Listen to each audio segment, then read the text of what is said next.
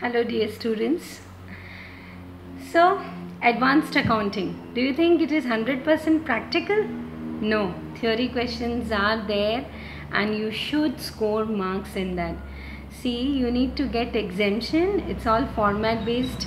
It's not that I'm flattering advanced accounting because I teach that, but it is really a wonderful and format based topic which you can keep aside, do and keep aside. Like auditing, you need to revise every day.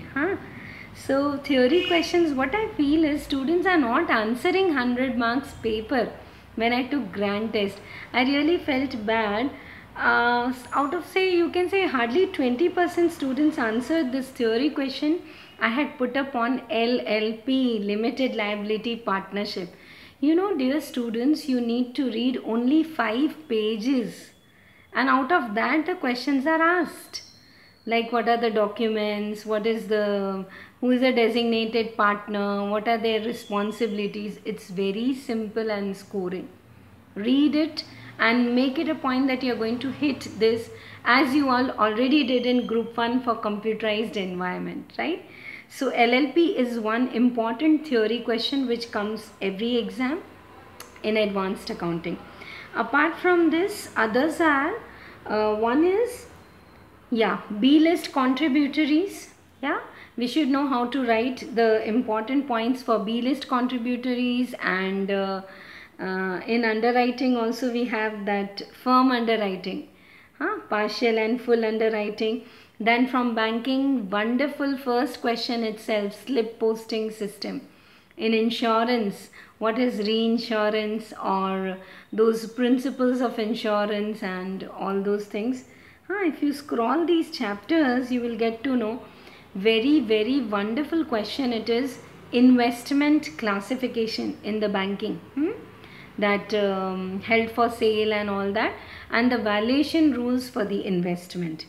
That is also one very nice question.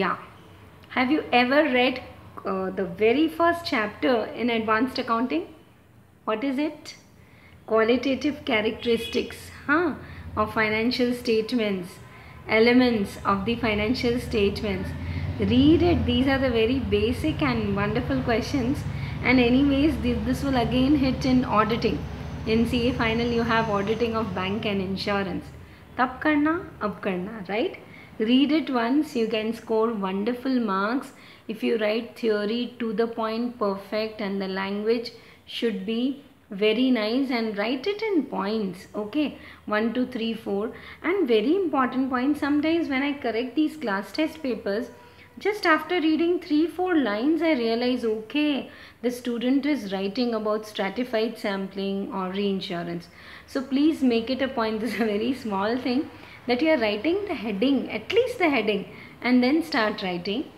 And suppose you are writing question number C, and again you write E, again you write A. So can you please write question number 1A, question number 1E. This is like a very comfortable option for the correctors like us, right? All the best, prepare well and work hard.